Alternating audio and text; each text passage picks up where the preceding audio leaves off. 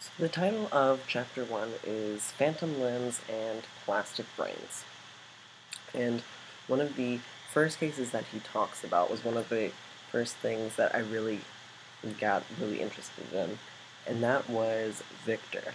And Victor was one that had his arm cut off, but he was the one who could feel the sensation from the arm when his face was poked. And the thing that really got me was when he put the Q-tip with water, and the man felt the water go up his arm. That just, ooh, that's weird. When I was reading it, like, I was half expecting it to say that he felt the water go down. That would have been really crazy.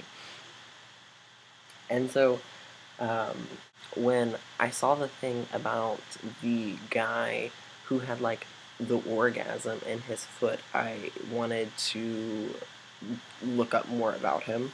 So, I didn't really find anything about him, actually, but I did find a different case where a man had cancer in his penis, and so he had it surgically removed, but he had the same sensations in his foot, and so it kind of is the inverse, but supports what Ramachadran was saying.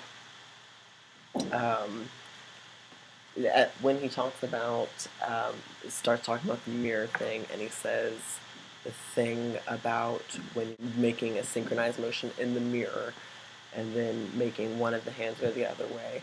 I did that in my mirror, and it's strange, like he said.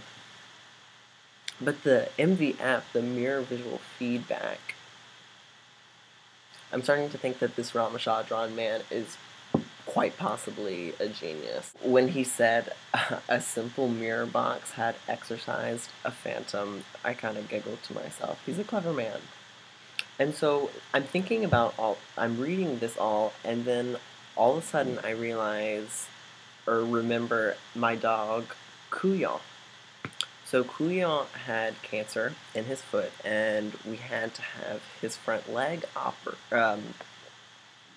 surgically removed, amputated, and so recently he's been whining when he, like, goes to lay down or something, and I was thinking, oh my gosh, maybe he has some kind of phantom limb pain, and maybe I need to do this MVF on him, but I don't know if that would go so well. And then one of the last case studies that he had was Chuck, who was looking at the phantom image through a lens that made it smaller, and he talked about the pain being smaller. And so I figured that the next time I go to the doctor or next time I get a shot, I'm going to bring some kind of inverse magnifying glass or something.